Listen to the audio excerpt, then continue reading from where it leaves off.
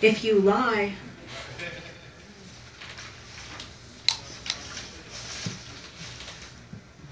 This next poem is from a series that I'm doing. I've been doing genealogy research. I got my best friend, 23andMe thing, and so it's been a journey, and it's cool.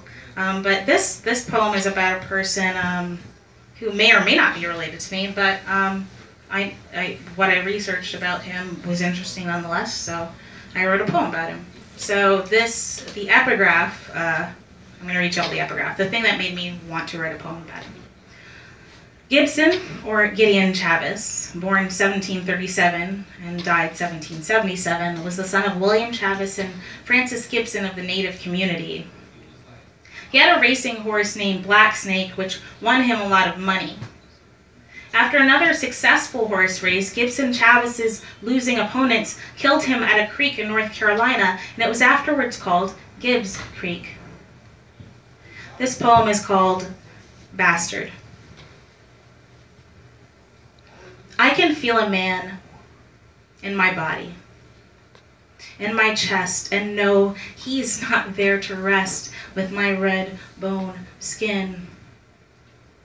I, a woman, can feel the man, the woman suffering, a suffix fixed to an orphan or someone else's child. Who should be spared the coaxing of history? That man's horse got past him. Black Snake won him a lot of money, source says, but didn't he take account the creek, where his skull would weaken and crack or simply sink once his murderers thrashed him? I have a thorn in my inside.